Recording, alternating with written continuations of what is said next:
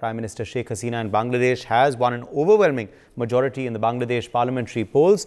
Her party, the Awami League, has won 224 seats. Sheikh Hasina has been re-elected for a fifth time. The Indian High Commissioner Pranay Verma met with Sheikh Hasina and greeted her on this overwhelming victory. During his call at Ganabhan in the capital, the envoy on behalf of the Government of India and Prime Minister Modi conveyed warm greetings and congratulations on her victory.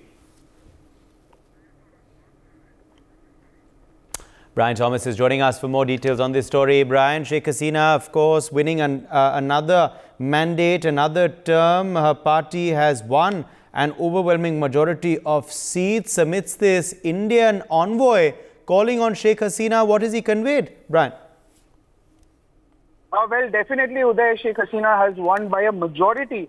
And even right now, also in a recent meeting, the latest that we're getting to know, Pranay Verma, who is India's High Commissioner to Bangladesh, extended warm greetings and congratulations to Bangladesh Prime Minister Sheikh Hasina on her election victory. And speaking on behalf of the Government of India and even Prime Minister Narendra Modi, Pranay Verma, expressed a very hopeful outlook for the upcoming term of her government. He even conveyed, optimism for a more robust momentum and growth in the bilateral partnership between both the countries, India and Bangladesh, and even said that there is a shared commitment to support each other's national development goals, and also says that he gives her the warm greetings on behalf of the Government of India and Prime Minister Narendra Modi on her election victory, and hopes that her new term will even gain a stronger momentum and growth in the bilateral partnership in support of each other's national development. Yes, Uday. All right. Brian, in fact, I would also though like to ask you, of course, Brian, about the ties. Where do they currently stand between the two nations, and which direction are they headed?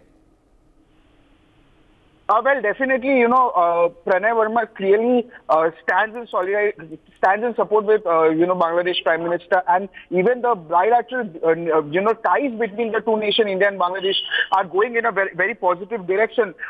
Even the India's High Commissioner also to Bangladesh said that this will gain a very stronger momentum and growth in both bilateral support, and definitely will enhance the partnership and support between these two countries. Uday. Thank you, Brian, for joining us with those updates. For more such videos, subscribe to the NewsX YouTube channel, hit the bell icon.